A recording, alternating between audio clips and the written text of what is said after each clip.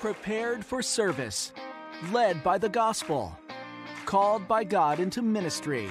They will be sent in every direction to congregations of every size and shape, from rural America to bustling city centers and to the four corners of the world.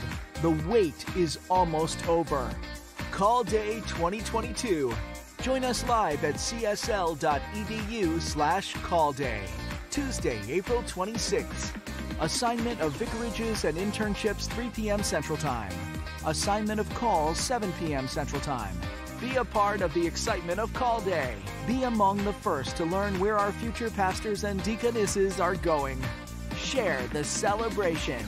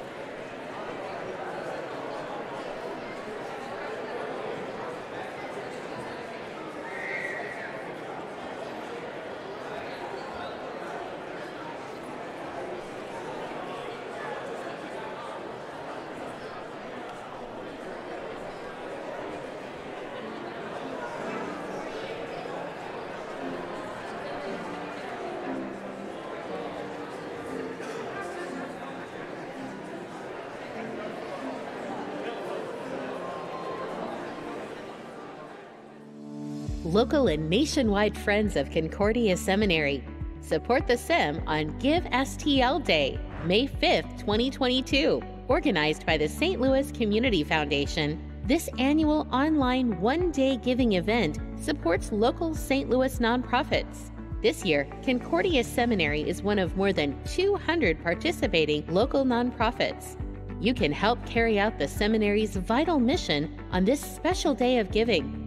Because of your generosity, our graduates go out from St. Louis to the four corners of the world to shine the light of the gospel. Thanks to a generous donor, donations up to the first $12,000 given will be matched dollar for dollar. Early giving begins April 5th at givestlday.org/ConcordiaSem. Give now at csl.edu/give or learn more at csl.edu/support.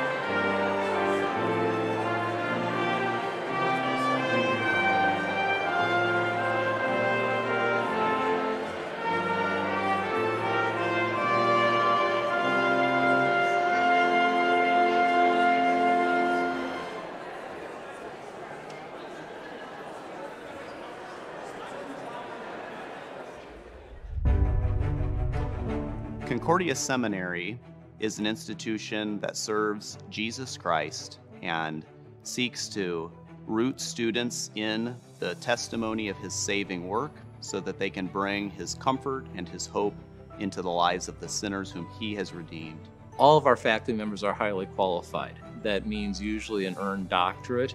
It means extensive education. It means parish experience, which we take very seriously here for faculty members. Concordia Seminary knows that the gospel message does not change, but the world and the culture around them does.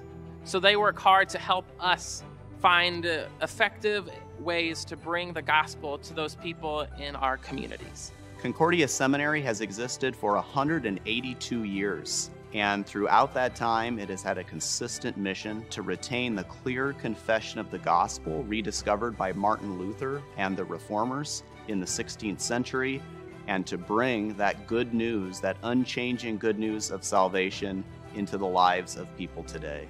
Well, the reach of Concordia Seminary and its students goes around the world. Concordia Seminary has 2 residential ministerial formation programs, the Master of Divinity program for men and the Deaconess program for women who desire to offer themselves for service within Christ Church. The classes have been awesome here in the MDiv program. I really enjoy learning. I enjoy the academic side of studying and of theology. The classes go really in depth. Every single class I go to, I come away with insights that I never would have thought about. Concordia Seminary is a place where I'll get shaped to be a minister of God's Word. And as a minister of God's Word, I get to deliver hope. And to deliver hope to people is such a great privilege. And I'm so excited to do it, and to be shaped here by the tremendous people at Concordia Seminary will make me more effective than I ever could have dreamed. EIIT is an acronym for Ethnic Immigrant Institute of Theology. And this is a special program that our seminary offers to engage immigrants and those who are serving immigrants here in America. We have a Center for Hispanic Studies program. This allows us to teach both U.S. Hispanic Latinos who are first-generation immigrants, and also to offer courses to students in Latin America. I have had the pleasure of interacting with a number of international students here at the seminary, and I am always greatly enriched by the wisdom, the insights, the perspectives that they bring. Students from other countries come to Concordia Seminary because of the excellence of our education programs and because of the training that we offer them. Concordia Seminary is important to the larger church because there's a lot of competing beliefs and value systems that are out there now. And Concordia provides the training and the teaching that is consistent with the biblical teachings and theology of Christianity. They know that coming here to Concordia Seminary, they don't have to ever question or doubt the theological integrity of what is being taught. I really think the benefit of having a seminary in the city like St. Louis is that there's a lot of experiences, a lot of diverse neighborhoods and communities and ministries. And so the students get to experience firsthand a great variety. Concordia Seminary trains pastors and teachers and deaconesses, but it also serves the church at large. The seminary is the seminary of the Lutheran Church Missouri Synod, and it helps our lay people understand more about God and His Word. We need students here so that we can carry out our mission. We need students so that we can carry out the Lord's mission, that we can carry out the Great Commission. For leaders and servants of the Word to go forth, they need to be trained and formed. For anyone interested in theology who isn't near St. Louis, we offer a lot of resources on our Concordia Theology website. This is the place to go if you're interested in specific theological topics, or if you just want to see what our faculty is working on lately. Concordia Seminary is a great servant to the church in preparing pastors who will connect with each succeeding generation, but who will also establish a faith in the church by pointing the church consistently to Jesus Christ. The harvest is plenty, but the workers are few. We depend on the church to send students here to the seminary. Thank you for your prayers and your support.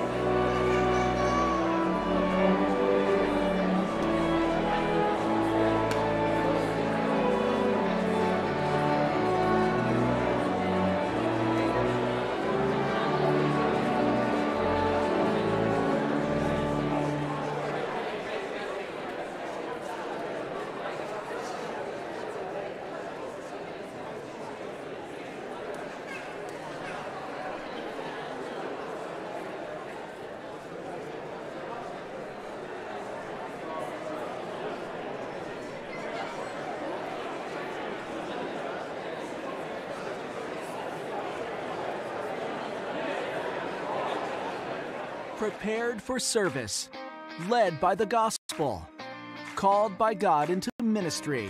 They will be sent in every direction to congregations of every size and shape, from rural America to bustling city centers and to the four corners of the world.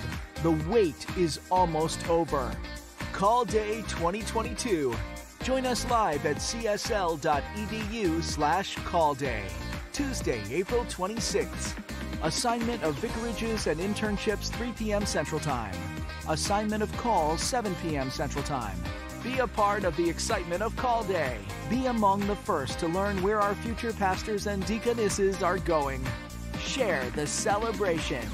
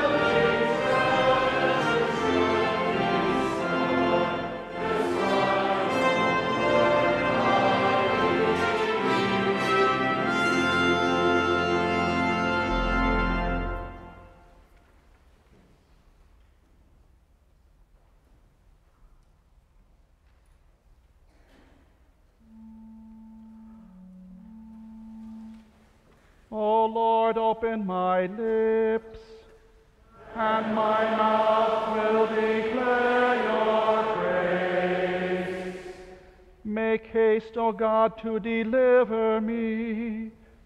Make haste to help me, O Lord. Glory be to the Father, and to the Son, and to the Holy Spirit, as it was in the beginning, is now, and will be forever.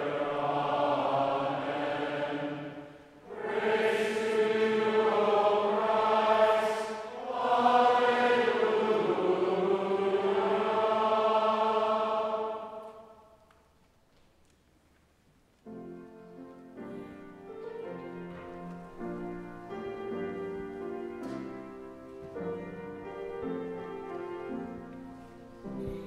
Shout for joy to the Lord of the earth. Worship the Lord with gladness. Come before him with joyful songs.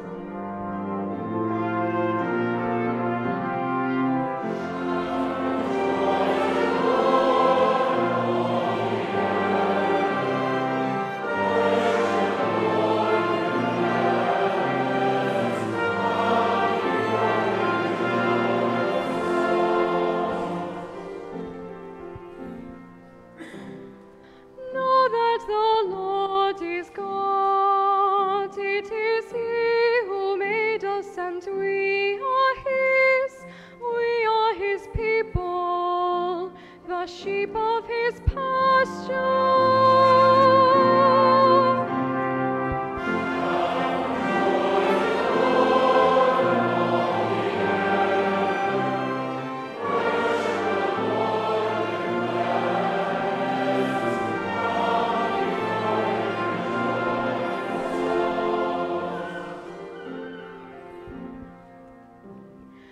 Enter his gates with thanksgiving, and his courts with praise.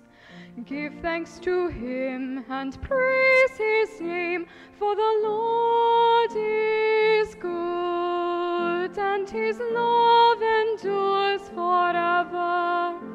His faithfulness continues through all generations.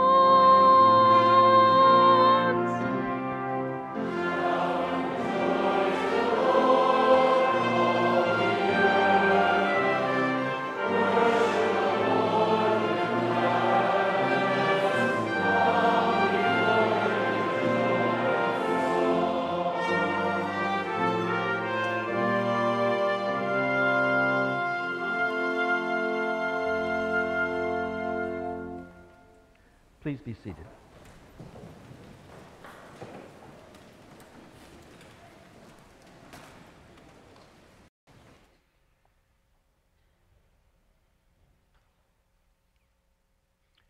A reading from Acts, the 5th chapter. Now many signs and wonders were regularly done among the people by the hands of the apostles. And they were all together in Solomon's portico. None of the rest dared join them, but the people held them in high esteem. And more than ever, believers were added to the Lord, multitudes of both men and women, so that they even carried out the sick into the streets and laid them on cots and mats, that as Peter came by, at least his shadow might fall on some of them. The people also gathered from the towns around Jerusalem, bringing the sick and those afflicted with unclean spirits, and they were all healed. But the high priest rose up, and all who were with him, that is, the party of the Sadducees, and filled with jealousy, they arrested the apostles and put them in the public prison. But during the night, an angel of the Lord opened the prison doors and brought them out, and said, "Go and stand in the temple and speak to the people all the words of this life." And when they had heard this, they entered the temple at daybreak and began to teach. Now when the high priest came, and those who were with him, they called together the council and all the senate of the people of Israel, and sent to the prison to have them brought. But when the officers came, they did not find them in the prison, so they returned and reported, "We found the prison securely locked and the guards standing at the doors, but when we opened them, we found no one inside." Now when the captain of the temple and the chief priests heard these words, they were greatly perplexed about them. "Look, the men whom you put in prison are standing in the temple and teaching the people." Then the captain with the officers went and brought them, but not by force, for they were afraid of being stoned by the people. And when they had brought them, they set them before the council, and the high priest questioned, saying, "We strictly charge you not to teach in this name. Yet here you have filled Jerusalem with your teaching, and you intend to bring this man's blood upon us." But Peter and the apostles answered, "We must obey God rather than men. The God of our fathers raised Jesus, whom you killed by hanging him on a tree. God exalted him at his right hand as leader and Savior, to give repentance to Israel and forgiveness of sins. And we are witnesses to these things, and so is the Holy Spirit, whom God has given to those who obey him."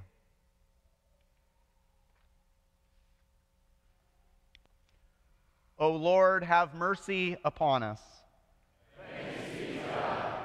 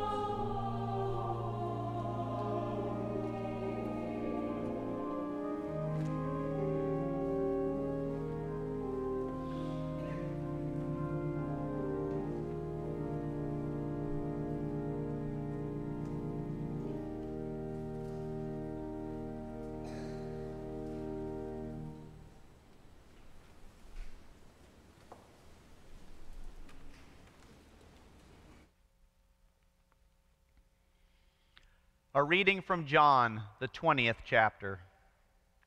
On the evening of that day, the first day of the week, the doors being locked where the disciples were for fear of the Jews, Jesus came and stood among them and said to them, "Peace be with you."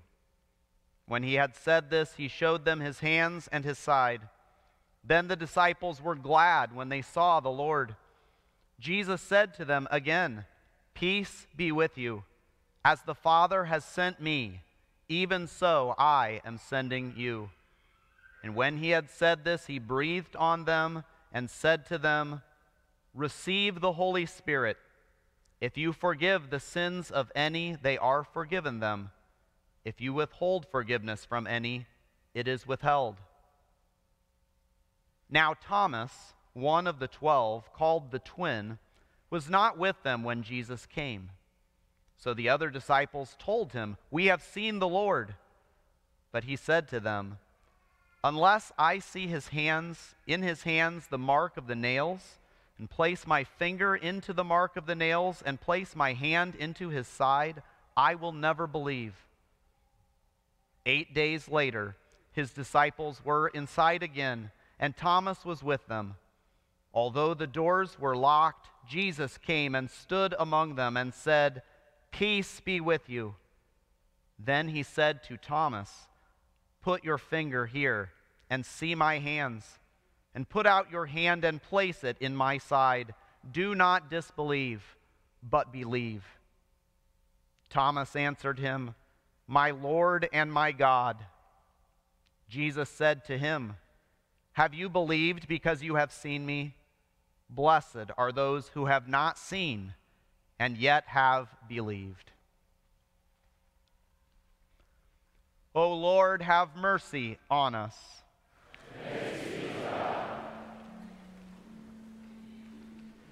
Sing to the Lord and bless his name. Proclaim his salvation from day to day.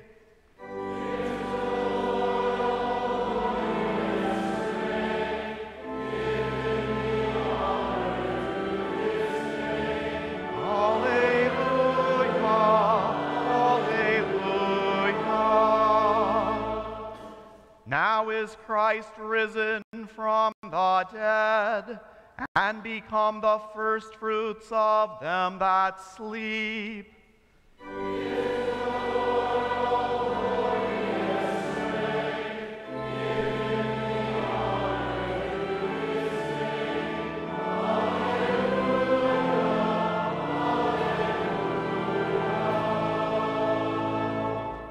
Glory be to the Father, and to the Son, and to the Holy Spirit.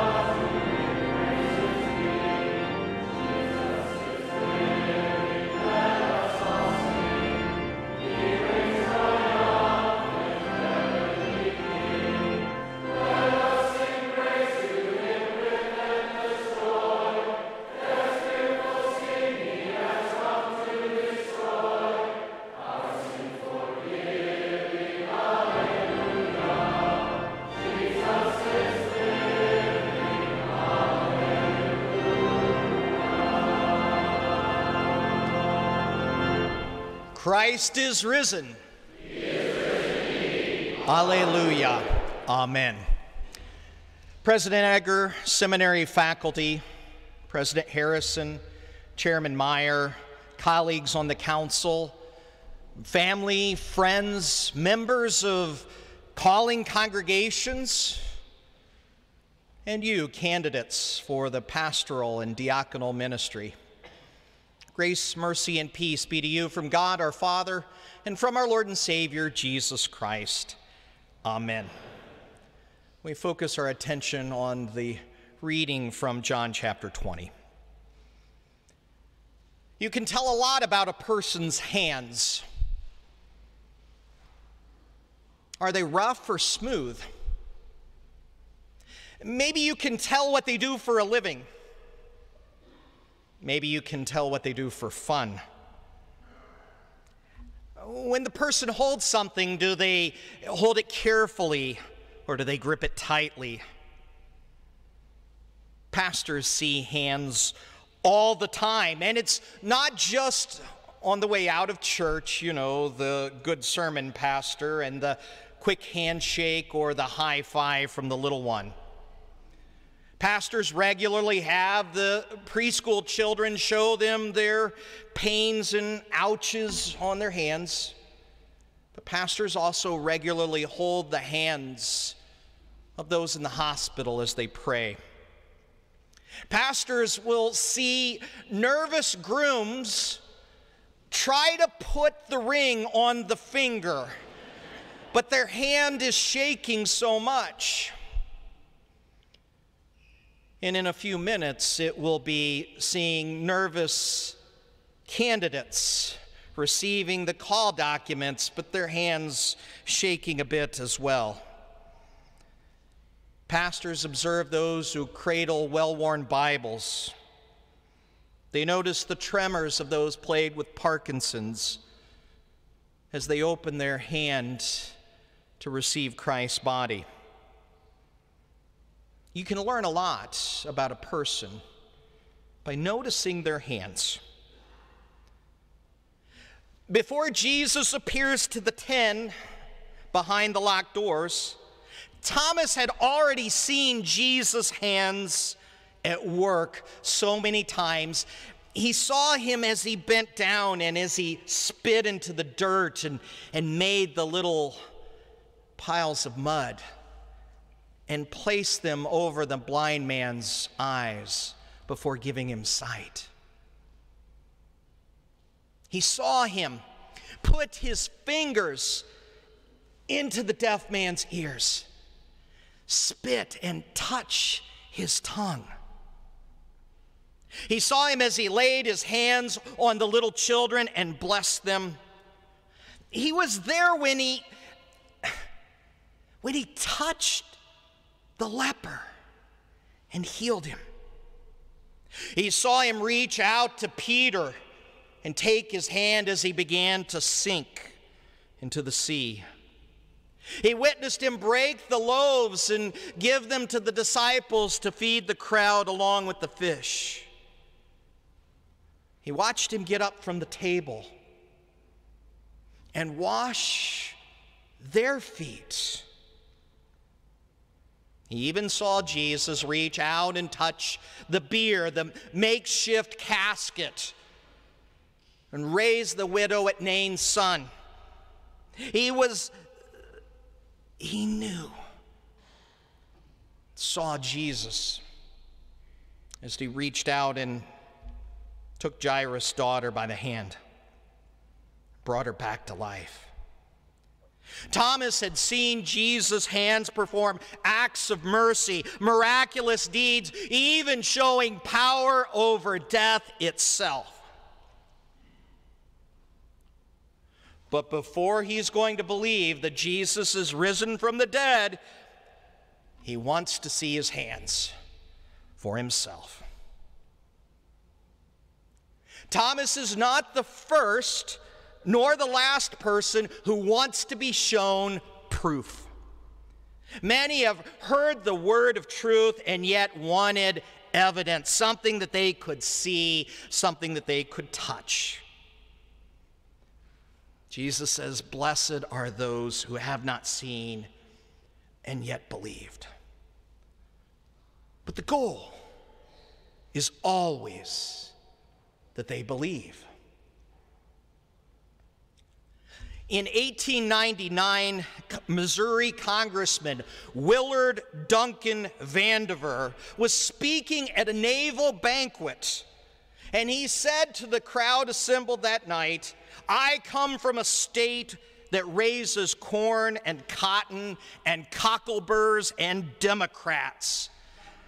And frothy eloquence neither convinces nor satisfies me. I am from Missouri. You have to show me." And it stuck. The show me state Missouri became. Jesus shows Missouri's favorite son, Thomas, his hands.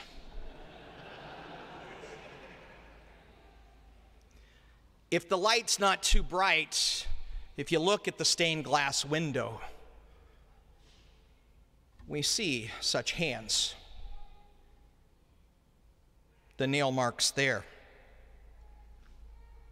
These are the same hands that Thomas had seen touching and blessing the crowds of people and healing those who were sick and diseased. These were the same hands that had given to Thomas his very own body and blood with the bread and cup. These are the same hands that had borne his own cross on the path to Calvary. Jesus shows to Thomas his all too familiar hands, bearing the marks of the nails, the ultimate demonstration of God's love for humanity and even God's love for him.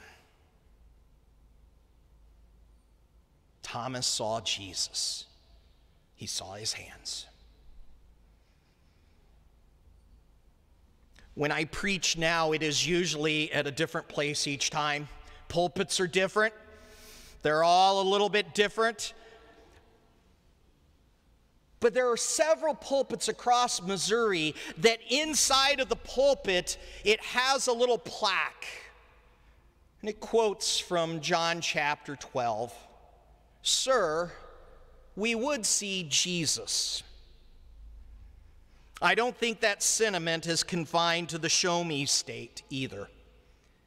Tonight and tomorrow as well, people from Missouri and Michigan, people from Oregon to Ohio are watching these services, and they are praying.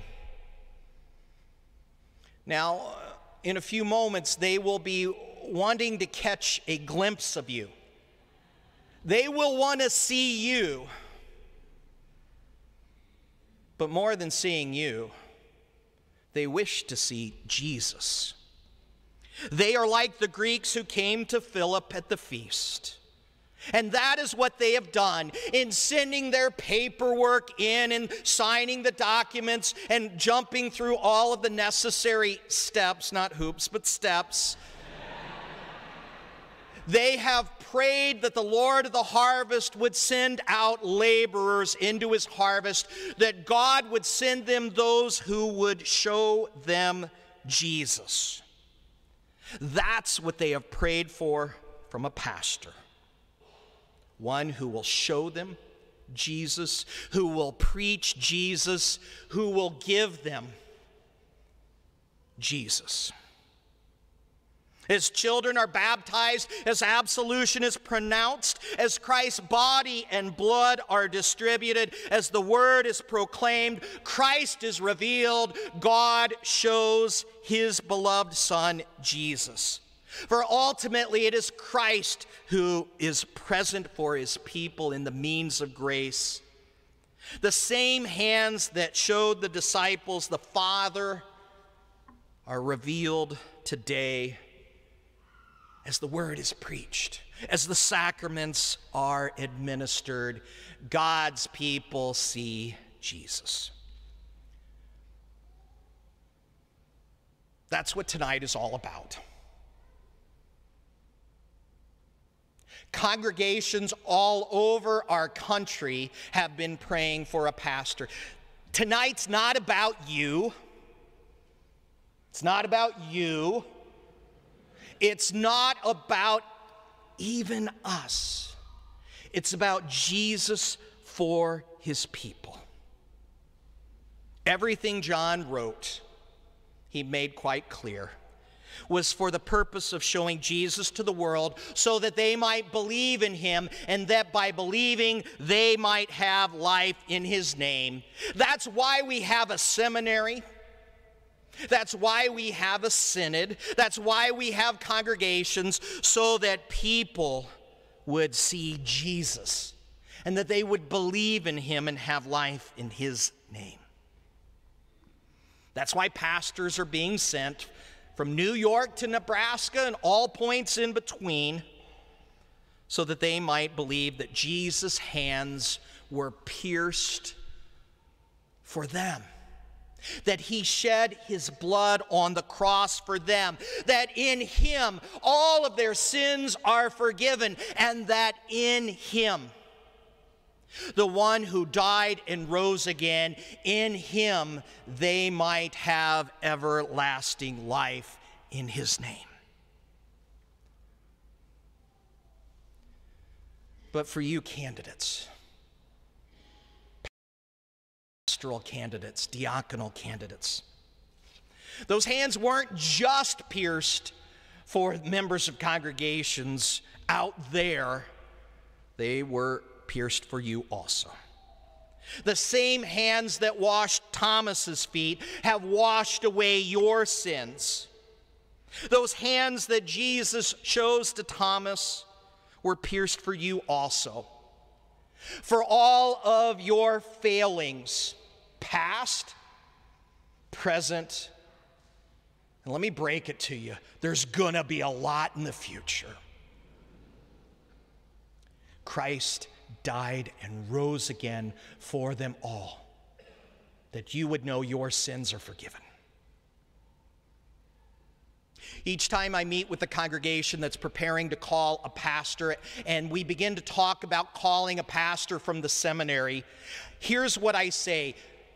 Here's the positive thing about calling a pastor from the seminary. They are usually young. Not always. They're usually young, and they come in with a lot of excitement. They come in with a lot of energy, and they come in willing to try things, even willing to fail and make mistakes along the way. And then I say, here's the challenging part of calling a graduate from the seminary. They're usually young.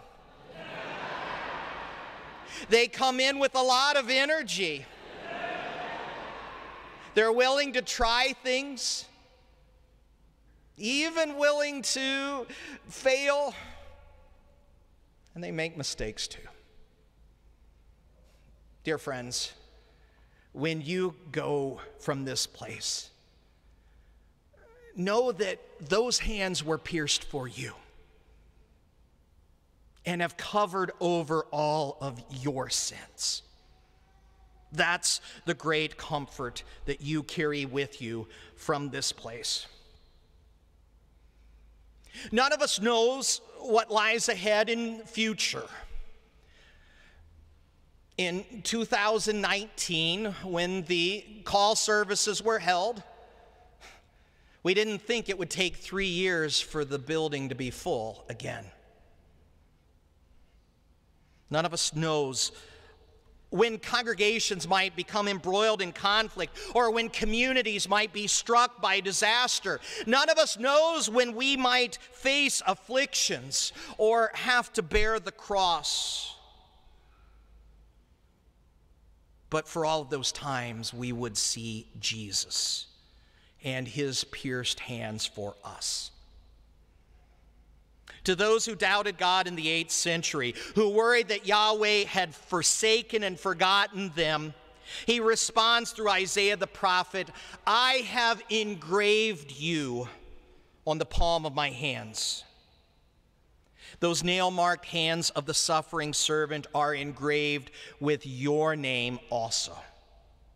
And as you are sent out, you pastors, as under-shepherds of the Good Shepherd, you're also given the promise that my sheep hear my voice, and I know them, and they follow me, and I give them eternal life, and they will never perish, and no one will snatch them out of my hand.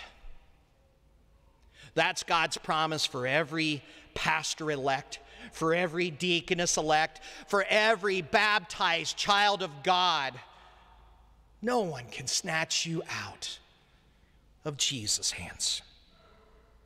So, dear friends, may you see Jesus. May you see the wounds of his hands that he endured for you, for all of your sins. May you be assured that your name is engraved on his hands, that no one can snatch you out of those precious hands. And finally, may your ministry always be focused on showing Jesus to others, that they might believe that Jesus is the Christ, the Son of God, and that by believing, they may have life in his name. Amen.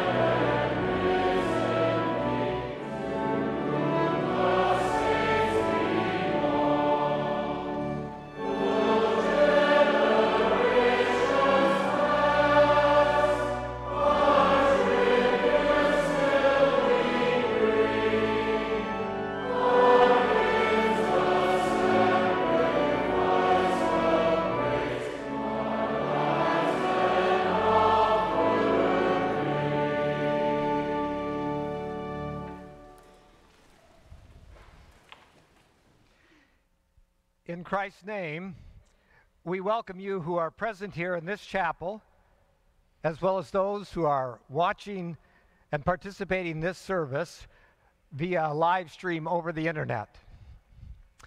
This evening is a joyous occasion for all of us.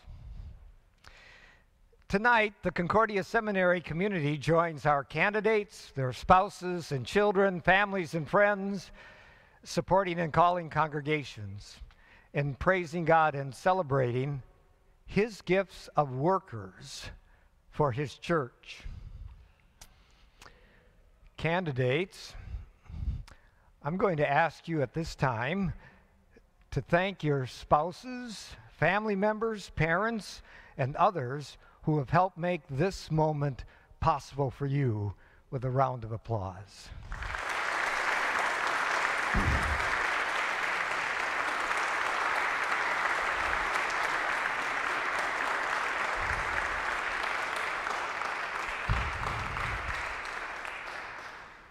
In a way, these candidates are the COVID class. 2 years ago, for their vicarage assignment service, it was all virtual. So, PJ, I don't know how you watched and got your vicarage assignment, but you did, online. Last year, we were under some very severe restrictions as for how many could attend, every other pew, 6 feet apart, masks on our faces. But thankfully this year we are back. We are back to an unrestricted chapel attendance, handshaking, and I get to see your faces once again, and that's wonderful.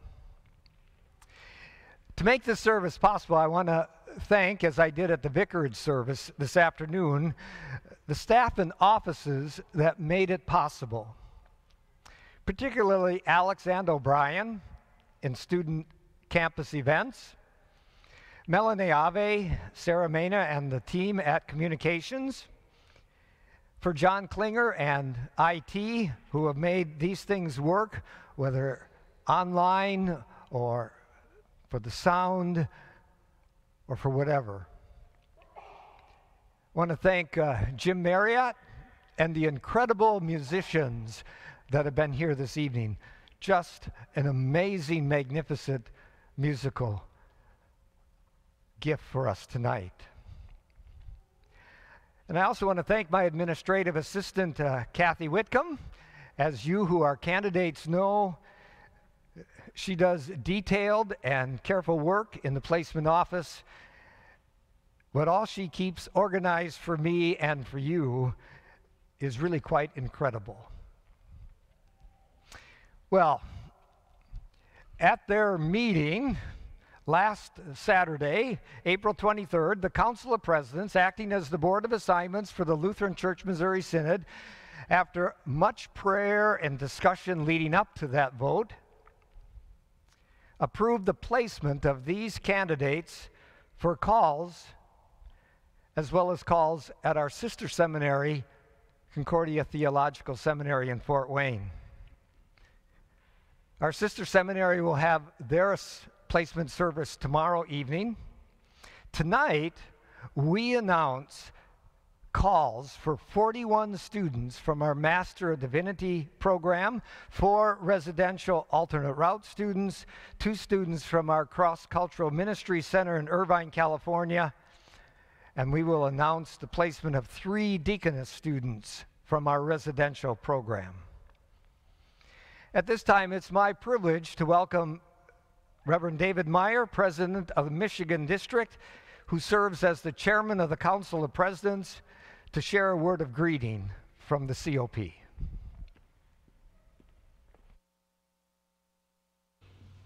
Thank you, Dr. Nielsen, President Egger.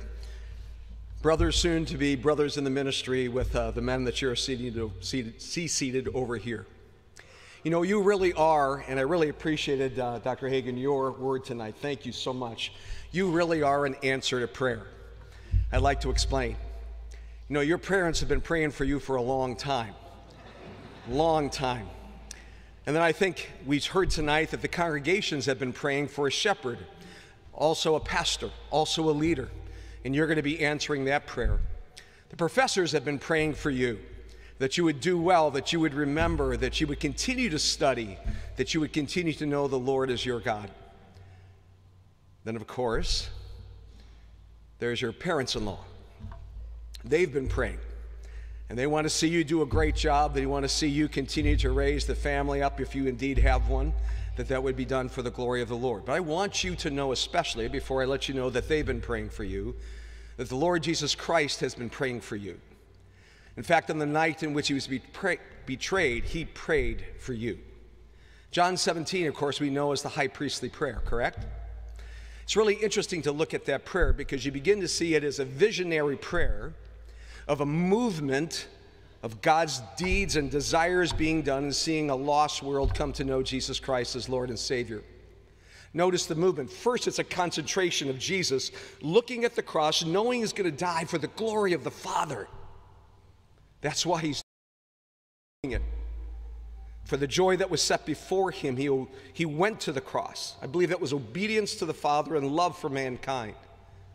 He went to the cross. And then it continues as he prays, not only in that visionary prayer of missionary movement for the glory of the Father, but he prays for his disciples. And you know what he prays? He says, Father, do not take them out of the world. The world needs them. The world needs you. You're going to be salt and light. Good news. You're going to be carrying some admonishment as well. But you're always, I pray, going to speak the truth in love. And he prays then for all that will believe through their word, the ever-expanding circle. And he prays that we together, as we have come to faith and as we now take out the word, would have joy, that we would have a unity, and that we would have just a strength to hold on to the truth of the word and to never compromise it. Christ prayed for you. And I want you to know that these brothers have also. These are men that will be your best friends. They will also be counselors, and they want to be helpers to the nth degree. We want you to succeed. We want to join Christ in the prayer that you remain in the world, that you remain proclaiming the word, because the world needs light and it needs you. And so we are thankful for you. We look forward to working together with you, knowing that we can learn much from you as we pray that through some experience and through our battle years, you can learn from us. So brothers, welcome. Well, there's one final prayer that we have. Please complete your work and pass. God bless you. We look forward to working together. Thank you. We're also honored tonight to have with us the Reverend Dr. Matthew Harrison, President of the Lutheran Church Missouri Synod. President Harrison, I invite you to bring your greetings as well.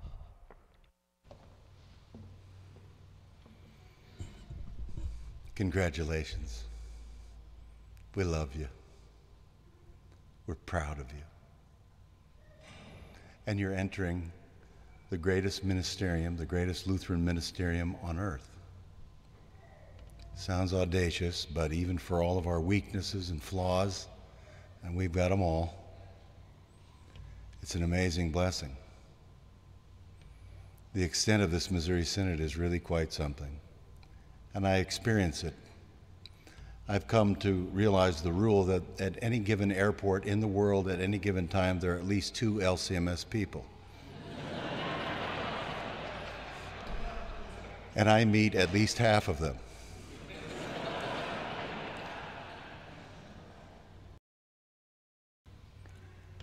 It's a great ministerium, a brotherhood. And it's 175 years old today. What a memorable moment. You receive your calls into the ministry the very day the Synod was born in Chicago, Illinois, all those years ago. Who would have thought, who could have dreamed of the blessings that are ours? They are amazing. You will go through many trials as pastors. You'll face your first crises right when you get to the parish, and I hope, like me, you're on the phone to your circuit counselor, circuit visitor, first off, and weekly. Gary Arp pulled my fat out of the fire on more than one occasion 30 years ago. And you have the greatest job on earth. You deal with people at their very worst moments. Your ears are going to hear things that you never thought or dreamed you'd hear. And like Leah says, when they go into your ears, they're going to go in as though your ears were a tomb, and they will die there. And you will speak forgiveness. And then you'll go to those people's weddings and their baptisms, and you'll be there as they are baptized and come to believe in Jesus. Same people. It's the most profound joy there is, I believe, in the universe, so far as humans are concerned. And you will suffer crosses. You will serve people who are hurting, and you will become like them. Luther's incarnate in our flesh, and we, like Jesus, become incarnate in the flesh of our neighbor to love and serve them. And in serving and serving under the cross, you will become exactly the pastor, and I would say the deaconess, the pastor that you are meant to be. And he will cause it to happen. My favorite text of the entire book of Concord is in the section on election, Solid Declaration 11:48 and following. God determines in advance those specific afflictions by which he causes us to be conformed to the image of his Son. Therefore, as the apostle says, all things work together for good for those who are called according to his purpose. We're so happy for you. Stay in touch, will you? Give us a call. Call me and complain about your district president or something. We love you, and we'll be very anxious as you spend these next couple of months getting ready and getting ordained. God bless you all.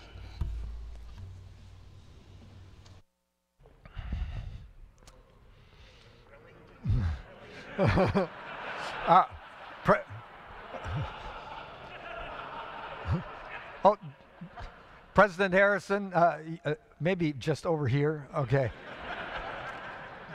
I will invite President Meyer and President Harrison to the chancel area, along with President Thomas Ager, President of Concordia Seminary, Dr. Lee Hagan, our preacher for this evening. Thank you for handing Jesus to us this evening, Lee.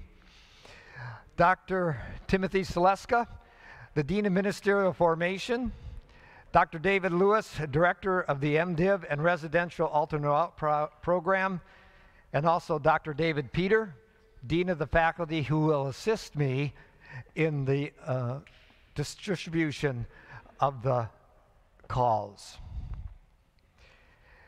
Dear brothers and sisters, as you hear your name called and your placement announced, remember God's word in Paul's second letter to Corinthians. For what we proclaim is not ourselves, but Jesus Christ is Lord, with ourselves as your servants for Jesus' sake. For God, who said, "Let light shine out of darkness," has shone in our hearts to give us the light of the knowledge of the glory of God in the face of Christ Jesus. The following candidates have been certified for the office of the Holy Ministry and the Diaconate Ministry by the faculty of Concordia Seminary, and I invite the first group of candidates to come forward.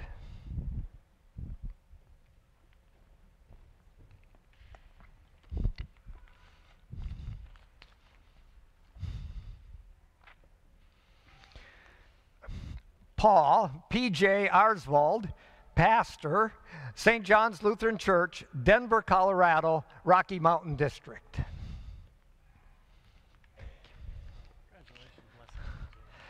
Andrew Asp, campus pastor, Concordia Academy, Roseville, Minnesota, Minnesota South District.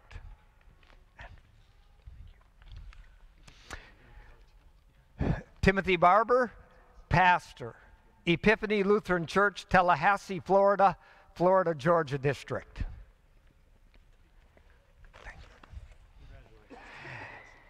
Andrew Berg, associate pastor, Our Shepherd Lutheran Church, Avon, Indiana, Indiana District.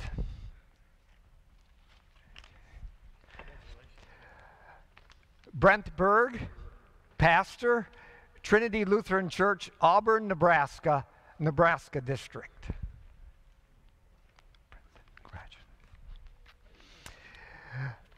Joey Blugy, associate pastor, Faith Lutheran Church, Branson, Missouri, Missouri District.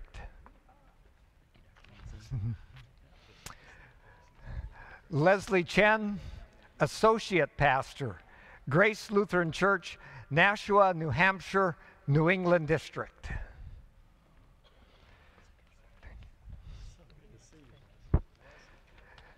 James Cleland, associate pastor, St. Mark Lutheran Church, Houston, Texas, Texas District.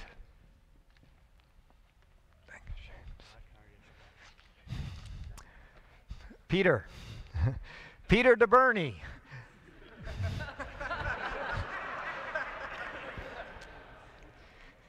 pastor, Grace Lutheran Church, Mastic Beach, New York, Atlantic District.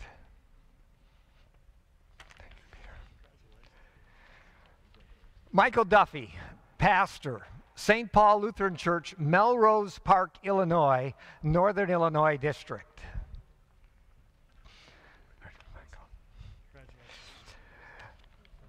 Christian Einertson, pastor, Trinity Lutheran Church, Farmington, Minnesota, Minnesota South District.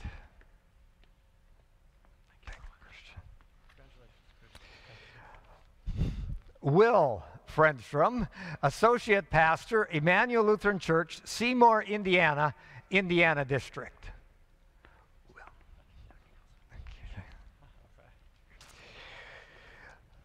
Alexander Goodwin, associate pastor, Emmanuel Lutheran Church, Fairmont, Minnesota, Minnesota South District.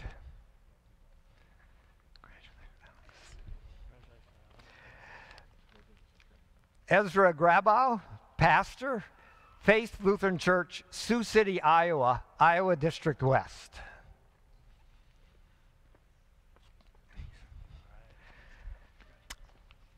Thomas Gustafson, associate pastor, Emmanuel Lutheran Church, Grand Rapids, Michigan, Michigan District.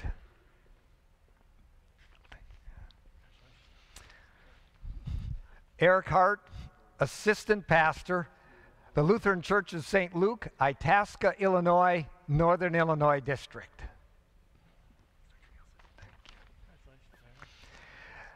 Benjamin Hayter, pastor, Zion Lutheran Church, Shabance, Illinois, Northern Illinois District.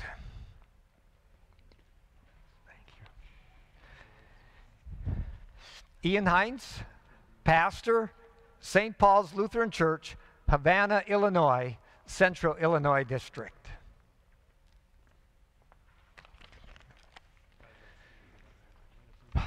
Kurt Helwig, pastor, Valley Lutheran High School, Phoenix, Arizona, Pacific Southwest District.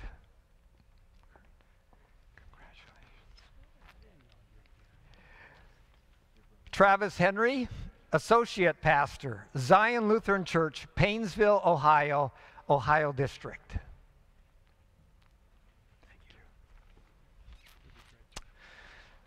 Colby Howell, associate pastor, Emmanuel Lutheran Church, Brookfield, Wisconsin, South Wisconsin District.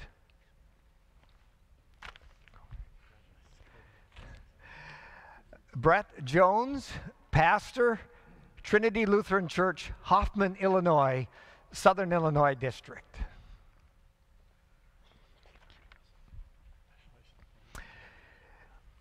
James Lanning, pastor, Good Shepherd Lutheran Church, Centralia, Missouri, Missouri District. You're welcome.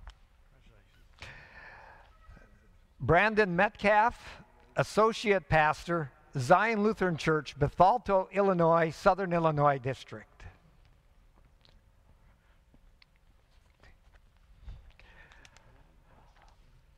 Ulrich Morris, pastor, Peace Lutheran Church, Seymour, Indiana, Indiana District.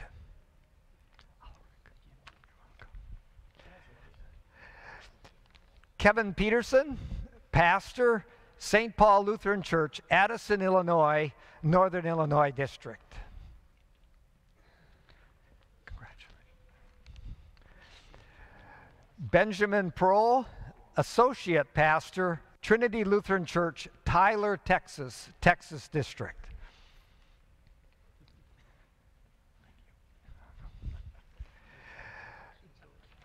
Benjamin Rantham, pastor, Our Savior Lutheran Church, Escanaba, Michigan, North Wisconsin District.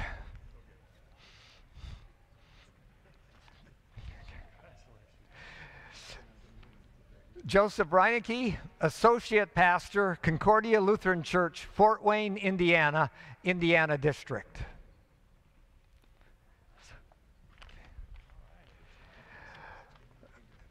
Charles Chuck Ridley, associate pastor, Fishers of Men Lutheran Church, Sugarland, Texas, Texas District.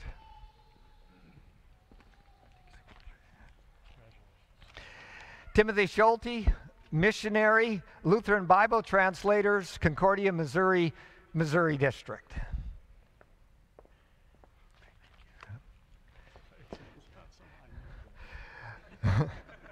Jordan Scott, associate pastor, Holy Cross Lutheran Church, Rochester, Minnesota, Minnesota South District.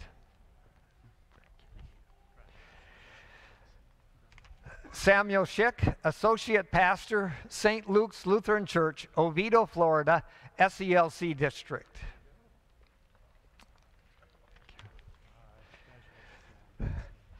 Samuel St. John, associate pastor, Ascension Lutheran Church, Tucson, Arizona, English District.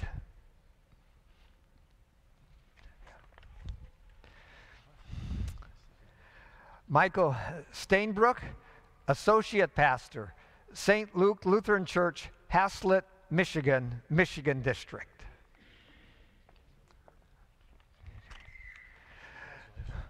Donald Stein, pastor, St. Andrew Lutheran Church, Rockton, Illinois, Northern Illinois District. Thank you. Drew Thompson, pastor, Christ Our Savior Lutheran Church, Laga Vista, Texas, Texas District.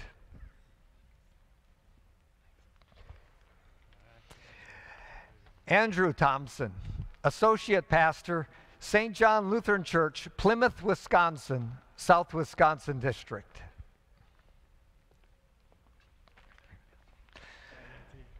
Lawton Thompson, assistant pastor, St. Paul's Lutheran Church, De Pere, Missouri, Missouri District.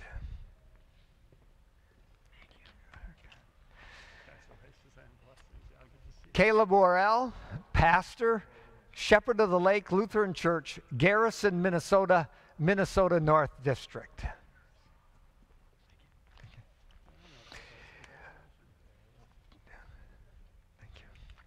We have one Master of Divinity student who is in absentia. He is currently serving a deferred vicarage, and his congregation will be calling him.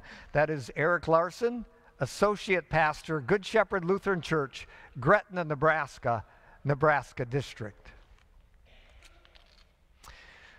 We have 4 residential alternate route students receiving their calls. One of them is here this evening. Aaron Beckman, pastor, St. Mark Lutheran Church, New Germany, Minnesota, Minnesota South District.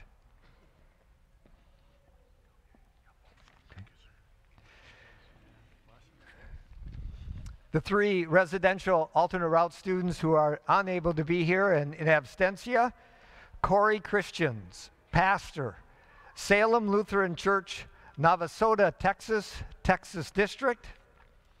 Joshua Hahn, Associate Pastor, Emmanuel Lutheran Church, Giddings, Texas, Texas District.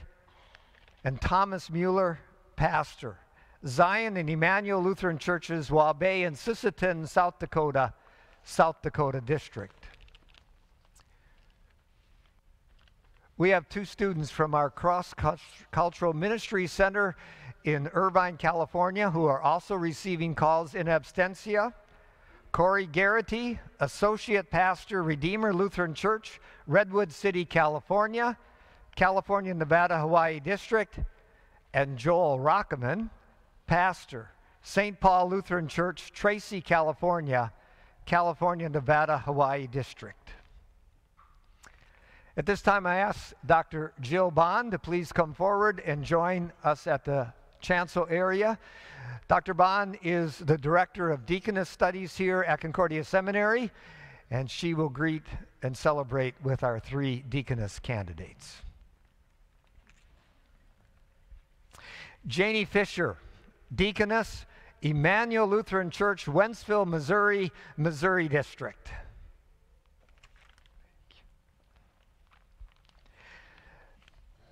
Jenny Zoe Hilsman, Deaconess, Concordia Lutheran Ministries, Cabot, Pennsylvania, Eastern District.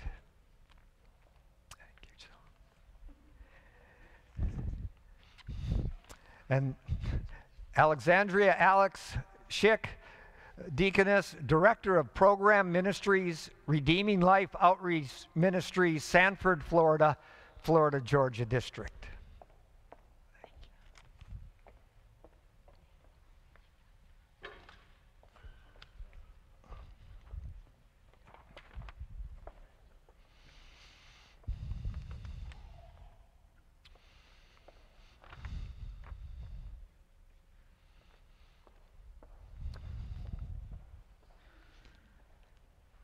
Brothers and sisters in Christ, I encourage you with these words from Paul in Colossians.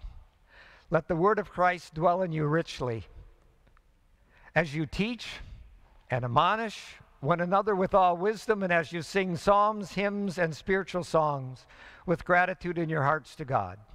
And whatever you do, whether in word or deed, do it all in the name of the Lord Jesus, giving thanks to God the Father through him. President Ager, these are Concordia Seminary's pastoral and diaconal candidates for spring 2022.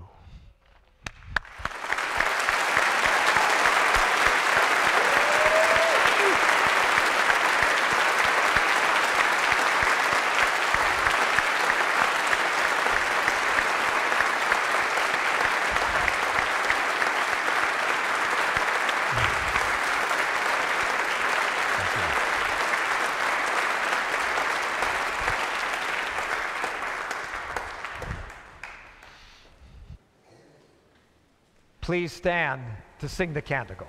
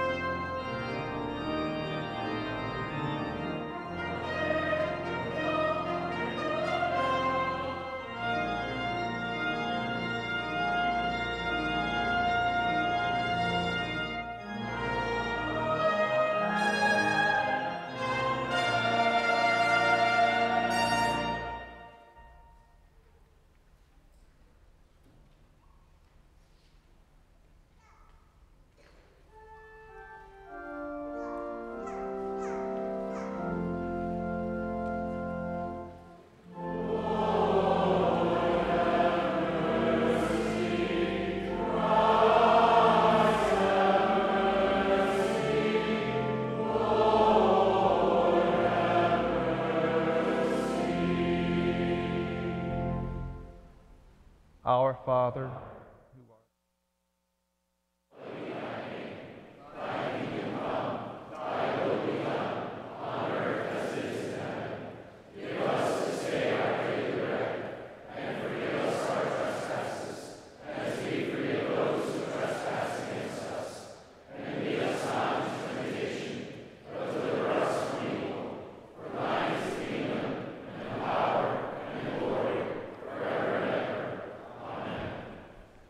the Lord be with you. And also with you. Let us pray.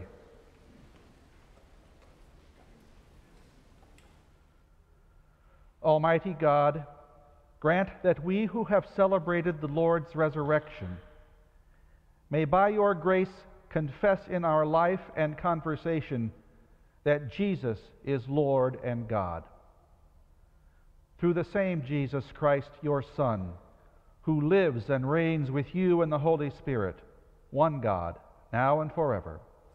Amen. O Heavenly Father, the author of all wisdom, understanding, and true strength, we ask you to look mercifully upon your servants and send your Holy Spirit into their hearts, that when they must join to fight in the field for the glory of your holy name, then they, being strengthened with the defense of your right hand, may stand in the confession of your faith and of your truth, and continue in the same unto the end. Through Jesus Christ our Lord. Amen. O God, from whom come all holy desires, all good counsels, and all just works, give to us, your servants, that peace which the world cannot give, that our hearts may be set to obey your commandments, and also that we, being defended from the fear of our enemies, may live in peace and quietness. Through Jesus Christ, your Son, our Lord, who lives and reigns with you in the Holy Spirit, one God, now and forever.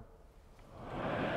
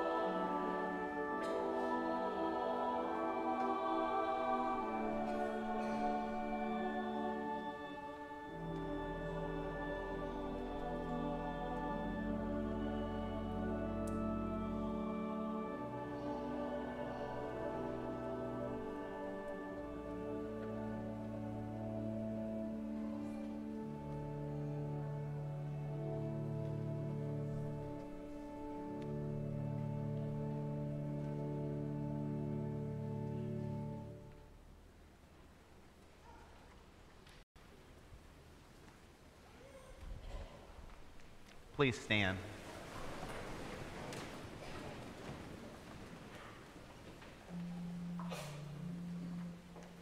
Let us bless the Lord.